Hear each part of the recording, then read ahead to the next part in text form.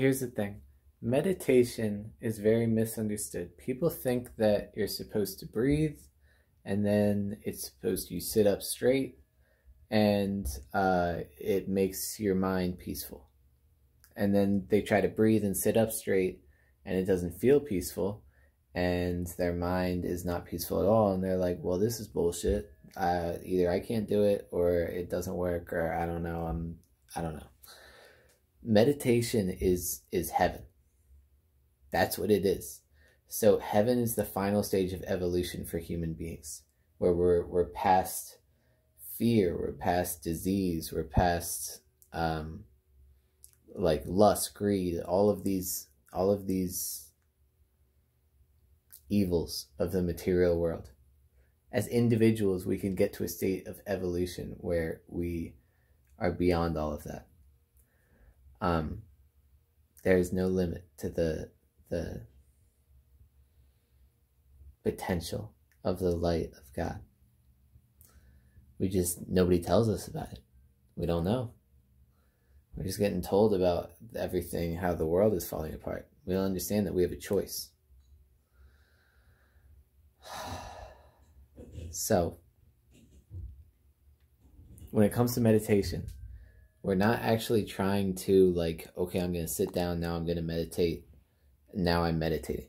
It's not, meditation is the state of pure peace. So when you inhale and you pause at the top and it's pure silence and no thoughts come, now you're meditating for a second.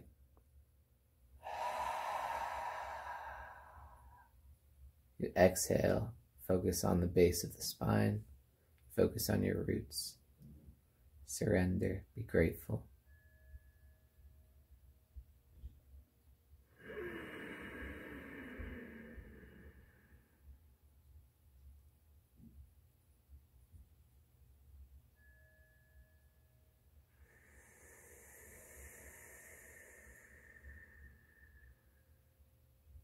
So I took a couple breaths, right? And my frequency was uplifted.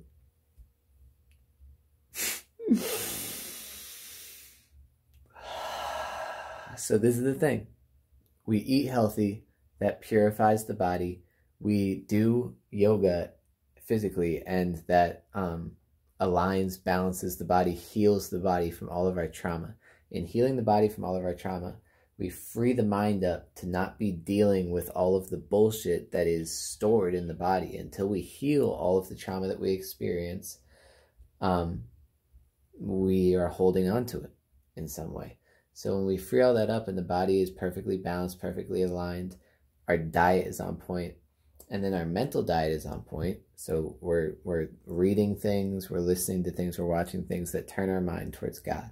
We're spending time in nature. All of these things are good for us. We're chanting mantras.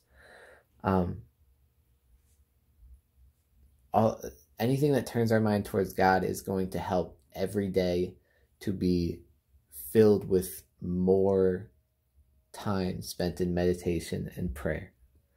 And ultimately, we're trying to get 30 or like 60 seconds out of the minute, 30 minutes, or eventually we're trying to get all day, every day in a pure state of bliss. But it's not easy. If it was easy, then everyone we wouldn't be in this position right now. But it's pretty simple. It's just that discipline is not easy for anyone. Yo, imagine if I did a video where I just like didn't move my hand when I tried to think about shit.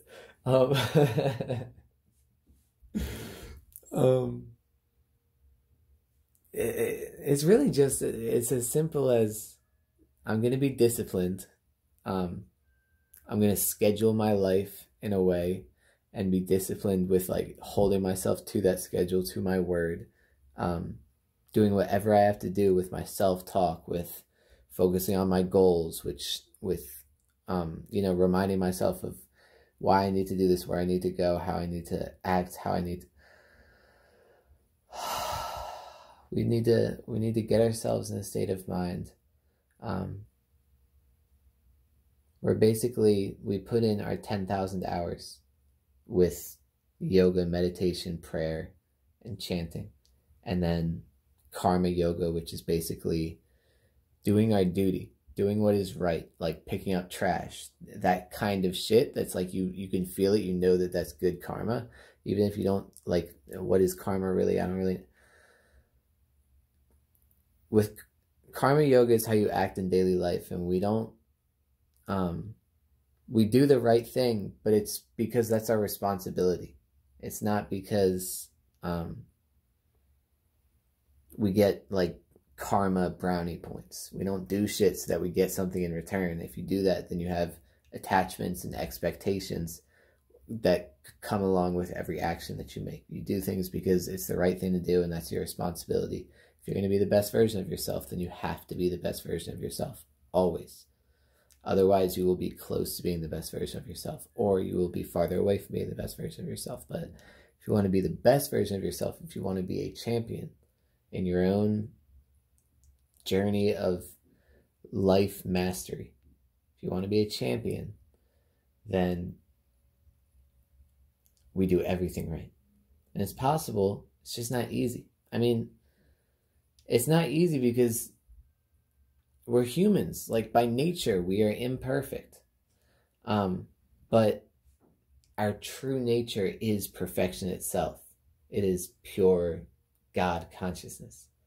So it's all about raising the vibration.